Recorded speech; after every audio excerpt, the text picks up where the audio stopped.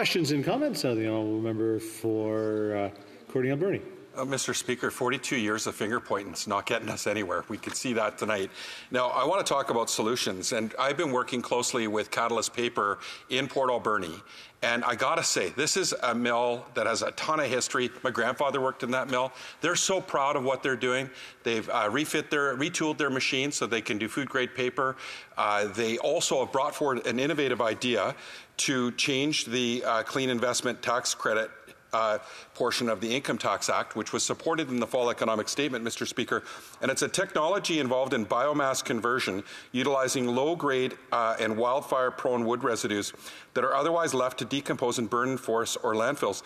This renewable resource offers an accessible, affordable, clean energy source for Canadians, helping to meet Canada's climate and emission reduction commitments, Mr. Speaker, and it'll save mills like the one in my riding up to $10 million a year. But we would need legislation from this government to come forward this fall at the latest to get that moving. Through you, Mr. Speaker, will the Conservatives, instead of pointing fingers, will they support this proposed change in legislation, which will protect jobs, protect workers, and do the right thing when it comes to using waste residue in our forests? Thank you, Mr. Speaker. The honourable member for North Okanagan Shuswap, about 20. I want to thank the member from Port Alberni for the question. I used to enjoy working with him on the Fisheries Committee. His question is about legislation I haven't had a chance to read yet, so I can't say yes or no. I would support that. But what he just talked about is clean, affordable energy from wood products.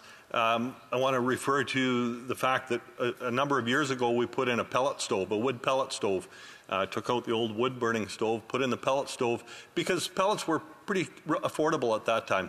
A ton of pellets, 50, 40-pound bags, were about $165. They're no longer affordable. They're over $6 or $7 per bag. A ton now costs in the neighborhood of $400. Because of what this government has done and sold so much overseas, instead of looking after Canadians, we are paying the price. And that's just not just me. There are thousands, if not hundreds of thousands of others across the country paying higher energy prices because of this government.